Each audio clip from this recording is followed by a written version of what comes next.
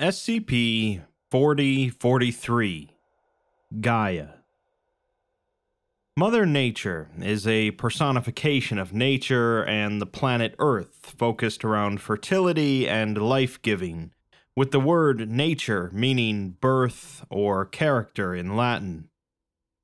The Norse had a female personification of Earth as a deity, as did the Greeks, the Incas, and plenty of other cultures.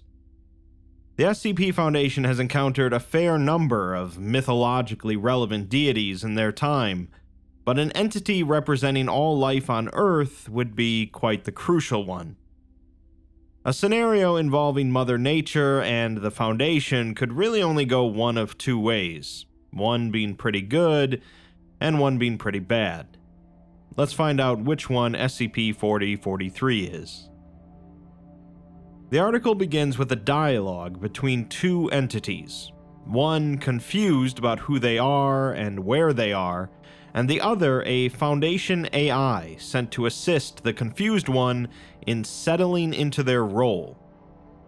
The confused one remembers what the Foundation is, but it seems that most of their memories are gone. The AI suggests that they be patient, as their memories will eventually return, and says that their new nature will exert itself. The AI tells them that they are an answer to a problem, but won't give any other information, as its only parameters are to make them comfortable. The confused entity says that it's becoming angry, so the AI acquiesces and says that it will pull up the files and read them. The confused entity asks if the AI has a name, to which the AI responds that they may call it Natasha. They thank Natasha, but Natasha responds that there's no need to be premature with thanks. With that, we're given the file for SCP-4043-ARC-1, meaning that it's been archived and is no longer the current version. SCP-4043 is given the object class of Archon, meaning that while it could theoretically be contained, it's currently not due to the potentially disastrous effects that would occur. The containment procedures elaborate on this a little, as currently the containment of SCP-4043 involves the Foundation committing to two partially contradictory aims. First, the Foundation is to monitor and discredit the Mother Earth movement by funding political entities and media which seek to disprove or disgrace the movement and their ideas.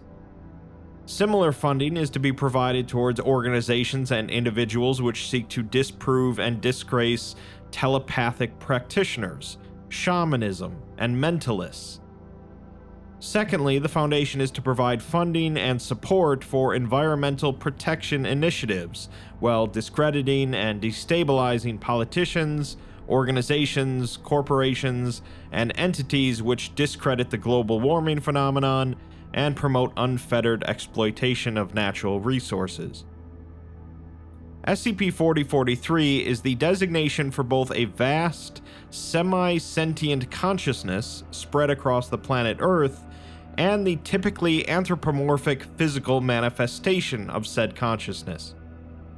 This consciousness is a conglomeration of all biomass on the planet, serving simultaneously as a representation of its health, a manifestation of its personality, and a force capable of driving its own success. So yes, it's literally Mother Earth, a consciousness that combines every living thing on the planet, a pretty important thing for the Foundation to be aware of. The existence of 4043 is thought to be beneficial to life on Earth, and the existence of life on Earth is thought to be responsible for its existence. Both the consciousness and the physical manifestation are fundamentally benevolent towards all life on Earth. As a consequence of its sheer size, the consciousness processes thoughts and information at a rate too slow to be detected through regular telepathic perception. They have yet to actually communicate directly with it at all, although skilled practitioners can meditate over a long period to identify it. The physical manifestation, however, has been communicated with, but individuals attempting such a feat are liable to suffer irreversible mental and psychological damage due to the sheer size and complexity of the consciousness. Physical manifestations occur around twice a week for roughly 6 hours each time, and each time, 4043 will materialize within one of 3 identified chambers. Each of the chambers is located in the center of a biodiversity hotspot in a tropical equatorial region. Each chamber is roughly circular, with a radius of 25 to 35 meters, with multiple entrances and a large opening in the roof for sunlight, and each of them is filled with various forms of flora. Manifestations of Gaia vary in size and form between events, with various forms recorded including mammals, birds, and reptiles, though it tends to take a form analogous to the most complex organism in its near proximity. Since the establishment of permanent bases near the chambers, more than half of all of the manifestations have been in a humanoid form. Regardless of shape, the form is always comprised of biological material, similar in composition to both muscle and wood. During such events, it will typically sit peacefully and playfully but gently interact with any and all life that approaches it. Animals are usually drawn to the manifestation, and demonstrate comfort and pleasure in its presence. Notably, prey and predator species will often peacefully interact while in its presence, though this wears off after manifestation. Animals that engage with it have been tracked afterwards, with unusually high fertility and survival rates being recorded. On the flip side, the manifestation will act in a skittish manner if presented with human technology of any significant complexity, or any weapon which could possibly bring harm to it. In these cases, it has been documented demanifesting prematurely. The mechanisms through which it operates are unclear, though the potential for feedback loops has been confirmed.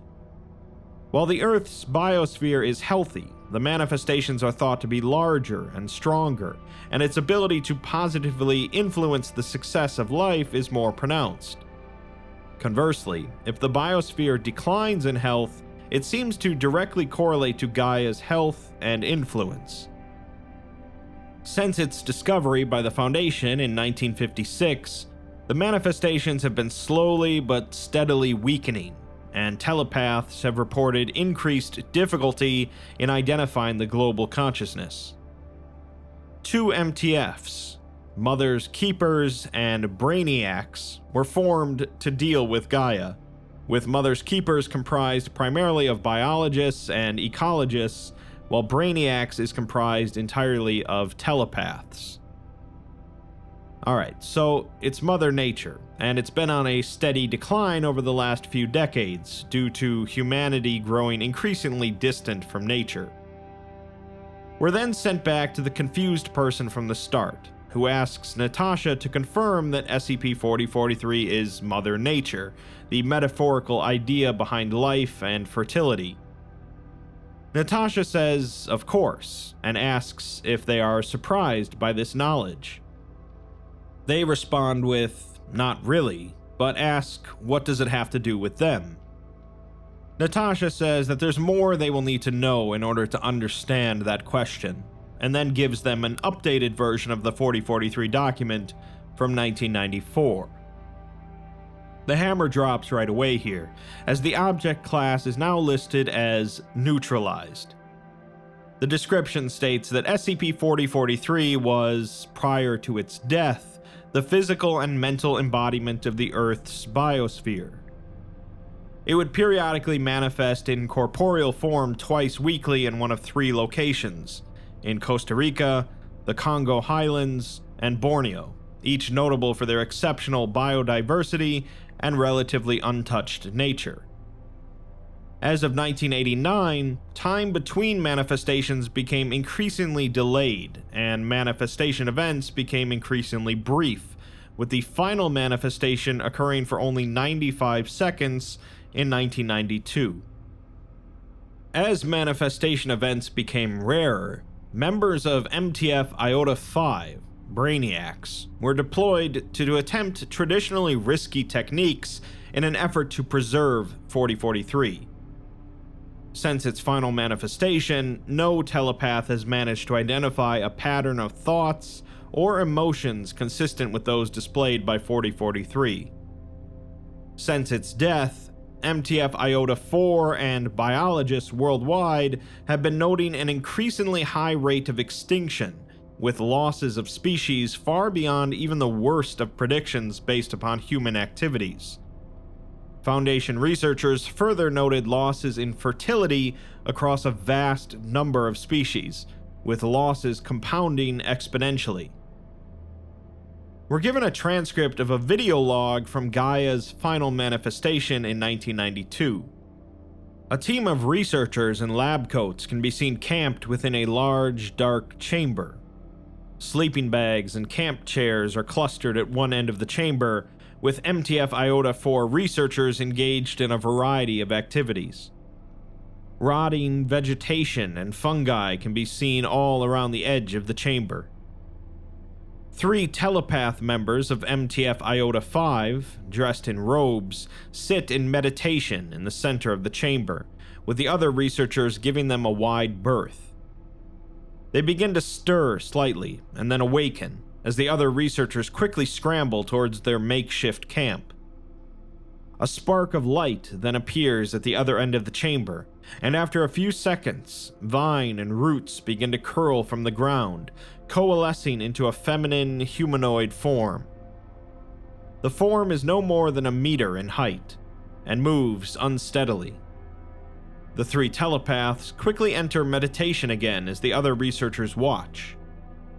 The manifestation curls into the fetal position, twitching in pain.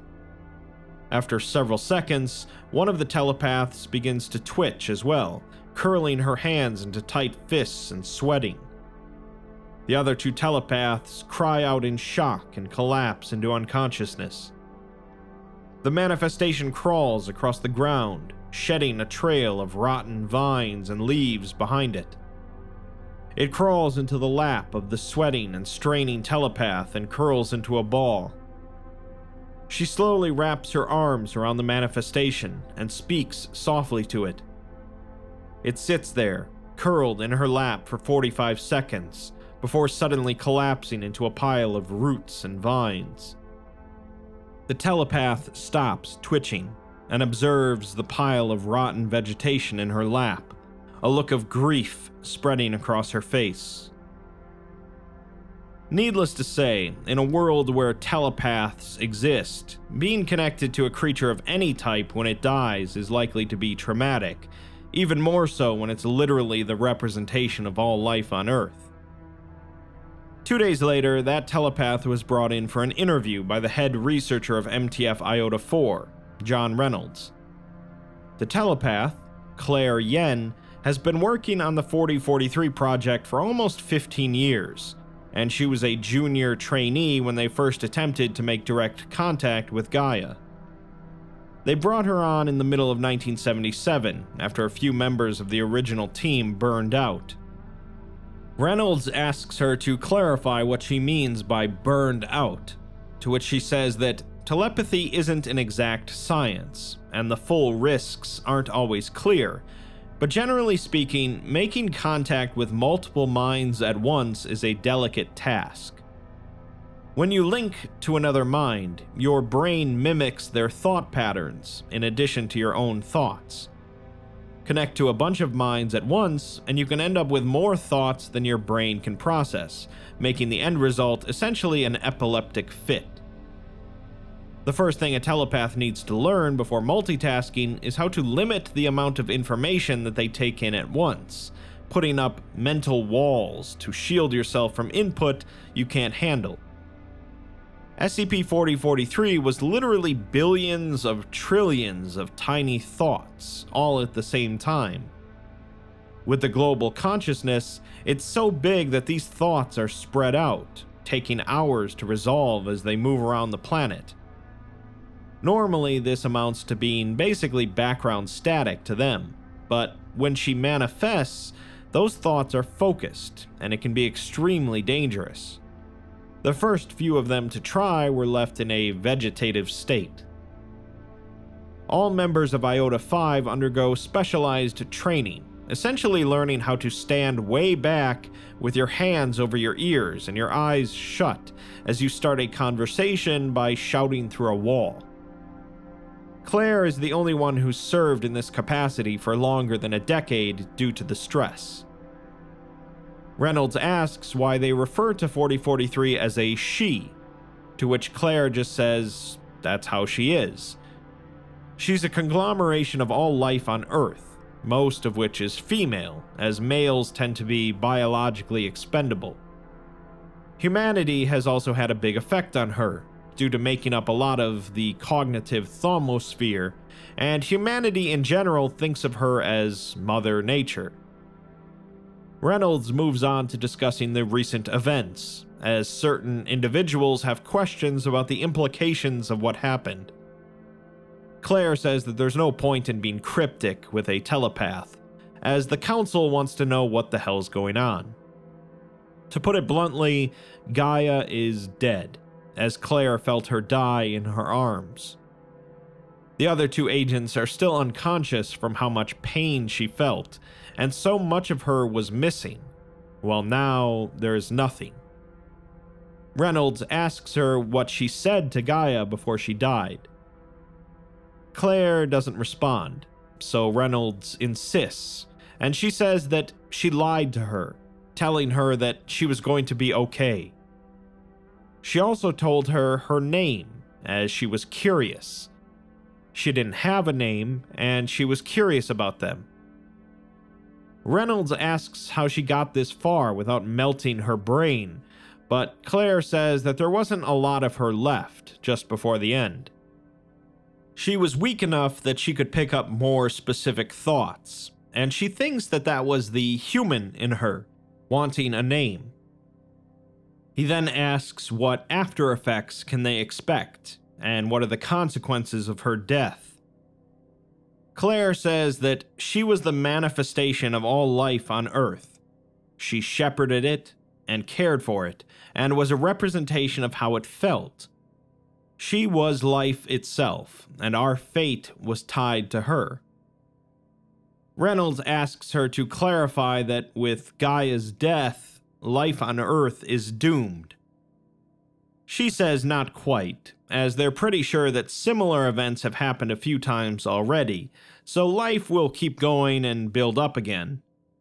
Gaia will probably regenerate when it does, but it'll be bad, and they'll see a lot of complex species go extinct, probably including humans. Reynolds asks if there's any way to stop this from happening, to which she just says that they need to stop humanity from killing the ecosystem. Back to the confused person, who asks how we possibly made it through Mother Nature dying.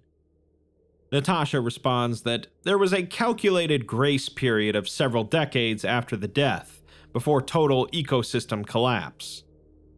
A number of emergency protocols were considered, including direct intervention in human activities, but this was discarded as not being immediately impactful enough. Attempts to enhance life through the use of reality benders or magical means were also discarded for a lack of predicted reliability. Other contingencies were considered, but eventually a general consensus was reached, called Operation Geneva. Operation Geneva was an attempt to restore Gaia through artificial means. The underlying principle was that Gaia was a conglomerate of the lives of Earth's biosphere, and if you had a way to tap into the consciousness of everything on the planet and then channeled that connection into a psychic construct, you could essentially restore her to her former state. The underlying principles of the operation were sound, and even though it was all theoretical, a large aspect to psychic mechanisms is belief. Since they were confident it would work, it should work. They built the machine around the particle accelerator in Geneva and piggybacked onto the power supply there. The exact mechanics are subtle and not within the capacity of Natasha to understand, but they gathered every available telepath to develop the psychic construct in real time, gave them an idea to focus towards, and turned on the machine. They achieved their goal and managed to restore the process. The confused person asks Natasha what the catch is, as there's something she isn't saying. Natasha acquiesces again and brings up another version of the 4043 document. SCP-4043 is now listed as Keter, although the description is still largely the same. The difference is that it states that telepaths who connect to the consciousness perceive a constant, overwhelming emotional presence of anger and physical desires. Telepathic contact is theoretically possible with a physical representative of the consciousness, although the consequences of doing so are likely to be lethal. This new Gaia does not share the general benevolent nature of its predecessor and consists of base instincts, primarily the urges to feed, fight, flee, and/or mate. Beyond that, an underlying constant pain can be detected in the consciousness.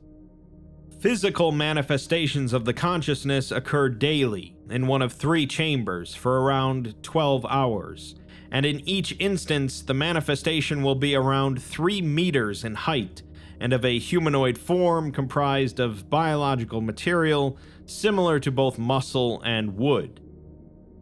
During such events, the manifestation will leave the chamber and wander the surrounding area, relentlessly attacking any humans or evidence of humans, particularly technology. Due to the typically large size and extreme strength and durability of the manifestations, these events almost invariably result in the loss of human life. Like its predecessor, the existence of the new Gaia is beneficial to the biodiversity and success of life on Earth, but this one has the additional effect of altering ecosystems and animal behavior in ways that are directly harmful to humans. Since its creation, drought, famine, and insect infestation of crop yields has increased. Aggressive behavior in animals that cohabitate with humans has increased. And there's been an increase in antibiotic resistance and virulence among a number of strains of various infectious bacteria. Foundation models predict that resulting bacterial infections would become untreatable within 10 years, and the resulting epidemics, bolstered by animal vectors, would be fatal to over 90% of the human population within another 10 years. So yeah, once again, the Foundation tried something way over their pay grade with the best of intentions, but rather than restoring Mother Nature, it seems that they created Nurgle the Plague Lord. Natasha says that Operation Geneva was jokingly referred to afterwards as Operation Frankenstein, and other contingencies were prepared. With that, she next provides the file on Operation Scythe. Operation Scythe was launched in 1997, headed up by Reynolds with the objective of terminating the new Gaia. The protocols for resource expenditure restriction and anonymity protocols were suspended, so it was a pretty hefty operation, which makes sense as the failure of containing the problem likely meant the eradication of humanity. Over the previous year, the new Gaia has been able to operate unhindered, and it's believed that its presence is responsible for worsened conditions for human agriculture, and a severe increase in antibiotic immunity among a number of pathogens. Given the incorporeal nature of the entity, standard containment is not possible, and the existing procedures have failed to limit its influence or behavior. Operation Scythe consists of 40 telepaths from MTF Iota 5, serving as the cognitive anchor for the operation, each supported by the use of Class A artificial telepathy enhancers. 2 special roles are designated as well. The leader, Claire, who is to coordinate and direct the activity, and another agent as the scapegoat, who is to culminate the activity. The actual process that the operation consists of is largely psychic technobabble, but essentially the team is going to create a series of mental constructs nested within one another and maintain them all for precisely 23 minutes and 14 seconds. At this point, they then relinquish control to the scapegoat, who is to maintain the assemblage of constructs by himself. All of the other members then immediately self-administer a fast-acting general anesthetic, at which point the scapegoat pulls the final trigger. The document mentions that if the operation is not completed in a suitably short period of time, the resulting constructs are liable to cause greater psychological harm to populations than is necessary. If one of the constructs is overloaded, the operation will also fail. Long-term consequences are guaranteed for the scapegoat team member, including a permanent loss of telepathic ability, long-term loss of fine motor control, and short-term memory loss, although those are only the less impactful damages predicted. Insanity or cerebral hemorrhaging are also probable outcomes. As usual, killing a god doesn't come without some consequences. The operation commenced and was deemed successful, with no manifestation events recorded in the days afterward. Telepathic detection of the mass consciousness also returned negative results. The scapegoat agent died as a result, as a consequence of mass cerebral hemorrhaging. 5 other members suffered from short-term memory loss afterwards, with near-complete recovery expected after rehabilitation. 12,098 civilians died across the world as a result, mostly in traffic accidents or falls from heights resulting from the brief loss of consciousness. Mass amnestics were deployed and cover stories for persisting instances were provided. These losses were considered acceptable, and Reynolds was commended for the successful denial of impending catastrophe. Claire, on the other hand, resigned from her position as leader of Iota 5 afterwards. The confused person remarks on how clever and brutal Operation Scythe was. They used a runaround loop, which is normally something you'd want to avoid at any cost, as it can cause irreversible cycles of thought patterns if you accidentally dip into it. If you're working in a group, though, you can set it up between you in a safe space, and if you're really clever, you can use it to generate an exponentially growing series of outputs, so long as the system is maintained. They used it to fuel Icarus-type constructs, which enable long-range contact, and Styx-type constructs, which temporarily deny any thought. If their calculations are correct, based upon the amount of power that 40 skilled telepaths could generate, multiplied by about 24 minutes of looping, you'd stop every living thing on the planet from thinking for about half a second, and anything conscious nearby from thinking indefinitely. Since Gaia is entirely an entity of thought, built upon the thoughts of every other living thing, stopping all thoughts for just half a second would cause it to cease to exist entirely. They then asked Natasha how they knew that.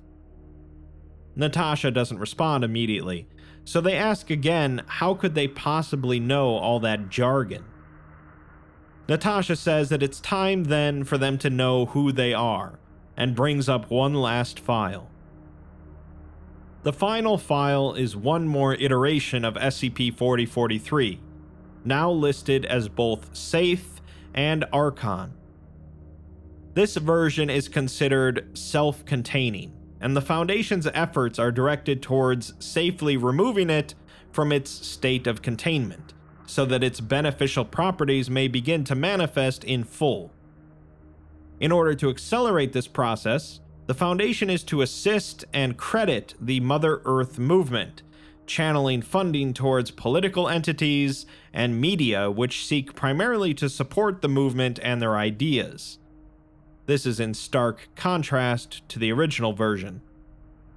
The Foundation is also to provide funding and support for environmental protection initiatives, promoting individuals and organizations which seek to preserve and re-establish natural environments, while discrediting and destabilizing anyone who does the opposite.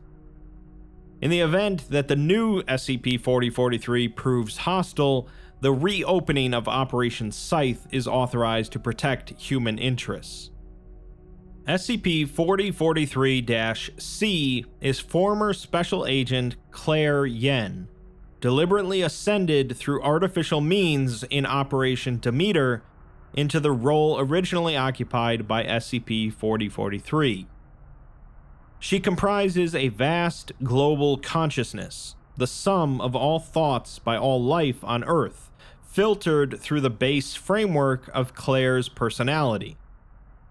This consciousness serves simultaneously as a representation of its health, a manifestation of its personality, and a force capable of driving its own success.